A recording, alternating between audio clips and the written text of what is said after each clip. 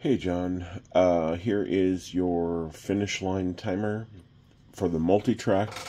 As you can see, this can fit up to 3 orange track, or it can also do the blue track or Adventure Force Crash Racer.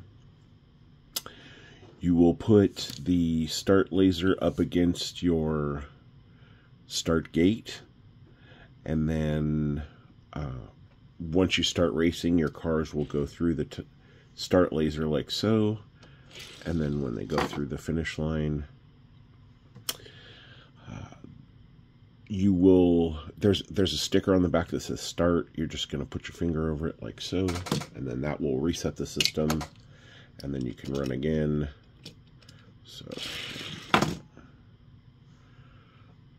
0.41 seconds. That's a fast Honda City Turbo. And then again, you'll start your race.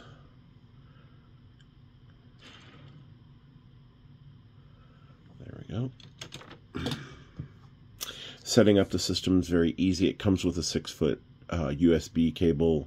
Plug that into your battery pack or your computer, and or a wall wart. And once everything is set up, you have your track set up and your comm cable. You have a 20-foot comm cable.